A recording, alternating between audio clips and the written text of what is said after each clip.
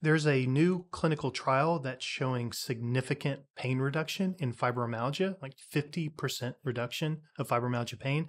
And I want to tell you why I am not convinced. I'm Dr. Jared Younger. I'm director of the Neuroinflammation, Pain, and Fatigue Laboratory. And every week, among other things, I look at the scientific publications and I look for new clinical trials. And that's because I'm always looking for new breakthrough treatments. And you can do this too. You can go to pubmed.gov. You can put in whatever your condition is, whether it's fibromyalgia or myalgic encephalomyelitis, chronic fatigue syndrome, long COVID, Gulf War illness.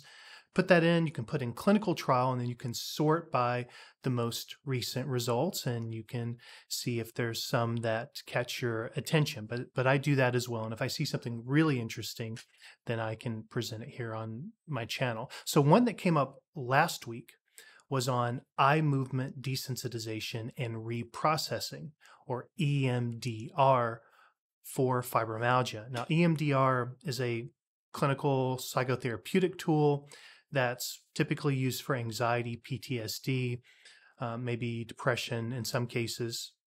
And I'm just going to give the very general idea of how it works. And so it involves, at least classically, it involves left-right eye movements as you recall a negative memory. And so the therapist will instruct you on how to reframe that memory, how to direct attention with that memory, how to reinterpret what happened, and change the emotions associated with how that memory is stored in your brain as a way of getting past that trauma.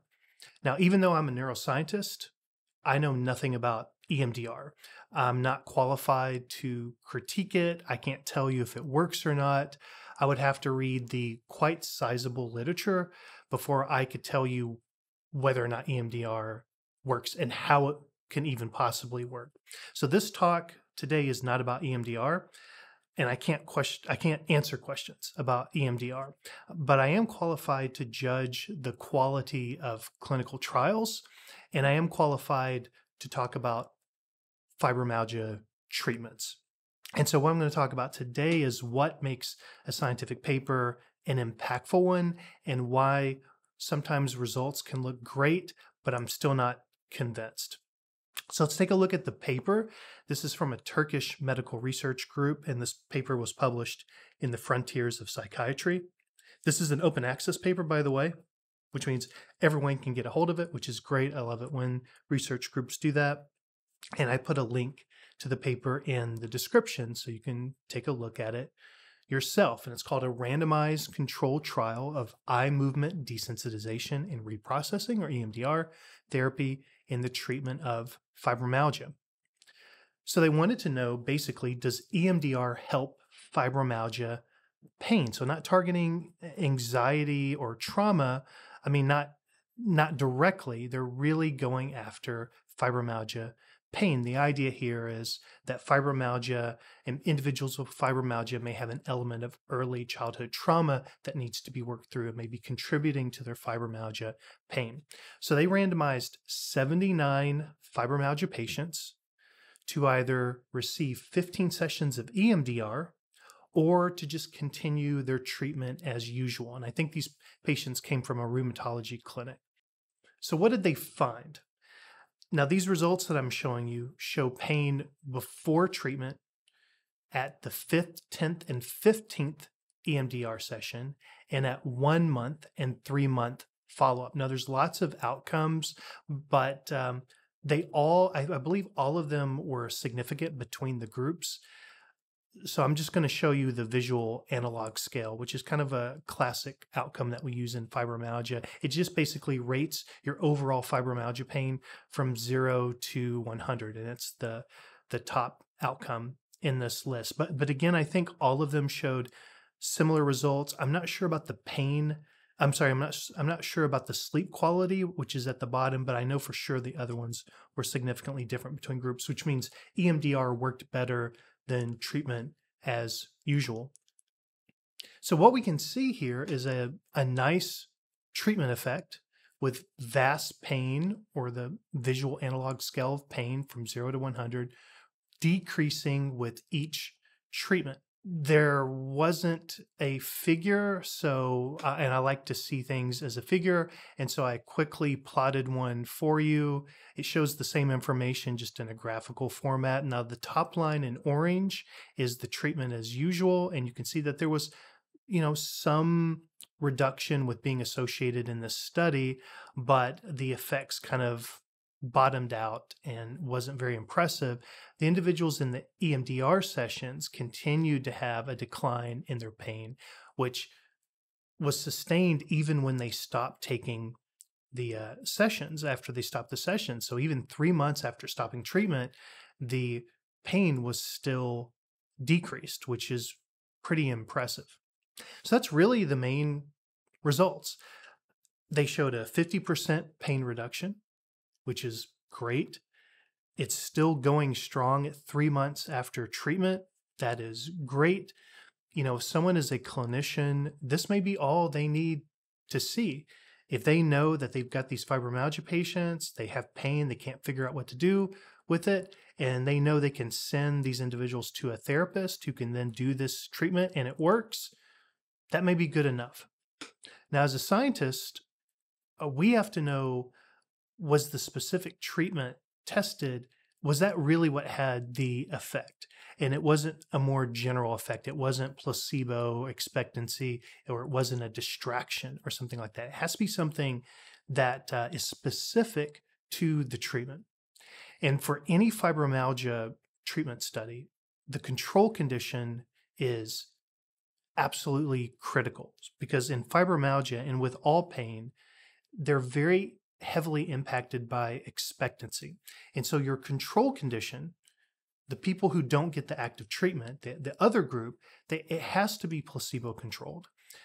The control condition has to be as convincing as the real treatment that you're testing. And as a clinical scientist, we spend a lot of time trying to develop a control condition that looks as much like the active treatment as possible, so we can control for all that expectancy and placebo effects. So one I've always loved is way back when I did some acupuncture work, the acupuncturists had a great sham for acupuncture. So, acupuncture are the needles they go through the skin. But the sham acupuncture were needles that when you pushed it, they retracted back into the housing. But the patient doesn't know that. They feel that little prick and it feels like acupuncture, but it's not. It's not piercing the skin. That's a great, what we call a sham treatment, because people couldn't guess whether they were getting the real thing or not. Another example is in our psilocybin fibromyalgia trial. It's really, really hard to find a sham treatment for a psychedelic. You can't just give someone a sugar pill, because they're going to know they're not seeing visual distortions or not having any drastic changes in their experience. And so we use dextromethorphan at a high enough dose that also causes kind of perceptual differences. And that makes it where people don't know, especially if they've never had psilocybin or dextromethorphan at a high dose, they can't tell which one they're getting. And that means we did our job at the placebo control. So those are examples of really good sham treatments. But back to this study with EMDR, they didn't do that. They used what's called treatment as usual, which is also called an open label design. So the patients knew whether they were getting this really interesting new experimental treatment or they weren't getting anything. And that can make a difference in the power of the results. Also, I have to note that the people in the EMDR group also, they were getting psychotherapy, because EMDR involves a therapist who is guiding you through reframing of your memories and emotional content. And the control group wasn't getting that. And so we don't know, for a variety of reasons, we can't know for sure. As cool as the results look, we can't know for sure that the EMDR was actually the critical factor. And so you would have to do, if I was doing an EMDR study, I would have to have fake EMDR, which removes what's considered to be the critical component, which is the eye movement. It would have to get rid of that completely. So I would have my control condition and I would make up something that has nothing to do with EMDR. Maybe I would have them look to the left and then tap their right shoulder, but not cross the center line, because EMDR involves this alternating left-right or movements left-right. We'd get rid of all the movement and just do something that seems plausible, and then say it's basically rebalancing the left and right side of your brain. We would give it a fancy name like cortical hemispheric rebalancing, and then do the same treatment, but with that instead of the actual true EMDR treatment. Then, if you still see a significant difference between your groups, if EMDR still outperforms that sham treatment, then you've got something interesting. And they would have to do that before I would be convinced that EMDR is truly effective for fibromyalgia pain. Now, I'm not criticizing the research team in this case, despite what it may seem like. I'm really not. I'm not criticizing the paper either. Not every study has to be a large and conclusive randomized controlled trial. Most of my clinical trials are not large, conclusive RCTs. I run a lot of pilot studies to find out what might be worth a large study. So for this paper that this research group did, they may have just wanted to take an initial look, and that's useful. They may have had very little money or no money, and so they couldn't do a bunch of sham treatments with a lot of people. So it could be that this paper did exactly what they were aiming to do, and so that's totally legitimate. It's just that while I don't think the paper is bad, and by the way, I didn't see any problems with the statistics or the design, so I think all that's good. So no criticisms of the paper. It's just for me to be convinced, it would take that team coming back and having a proper sham-controlled study, and then if they had that, it would get my interest. Now, if I read the literature, and as I said, I don't know the EMDR literature, which is quite large, but if I read the overall literature and I found that there was very convincing overall findings, that could change my mind as well. But right now, based on this study, again, for fibromyalgia pain, it's too premature to recommend this. That's my perspective as a clinical scientist and a neuroscientist. If you want the clinical perspective, which might be different, you would have to hear from a medical doctor or another clinician. And they might say something like, hey, it seems to work. There's no evidence of any serious ill effects of trying it. We have psychologists who are willing to do it.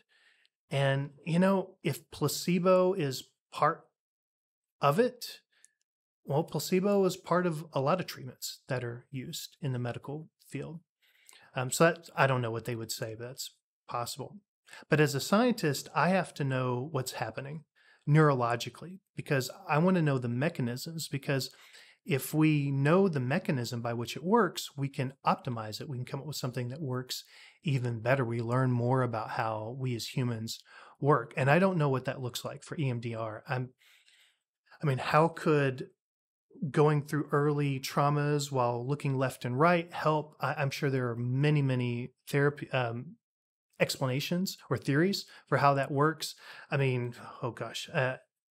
If I were to come up with the first thing that comes to mind, I would say probably potential vagus nerve changes, maybe an increase of parasympathetic nervous activity having to do with the eye movement, but I don't know. I really have not looked at anything like that. But again, if we knew that the eye movement was critical, then we could do the studies to find out exactly what was happening biochemically or neurologically to do that. And by the way, again, these studies may have already been done. We may actually already have those answers. I apologize, but that's just it's just a part of fibromyalgia treatment that I have not become acquainted with in order to know whether those studies have been done or not.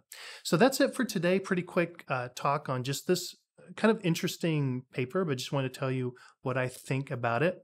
Now this week, speaking of clinical trials for fibromyalgia type stuff, I'm going to be meeting with the major ME/CFS researchers all week and getting caught up on what's going on. And so next week, I hope to have some really interesting things to share, whatever I'm able to talk about, because a lot of the results that'll be discussed this week are probably preliminary and they're not ready for prime time. But I'm sure I'll have at least a kind of general some general information about how the field of ME/CFS is moving right now, and so that could be helpful. So I look forward to doing another talk next week, and I hope you'll be able to tune in then.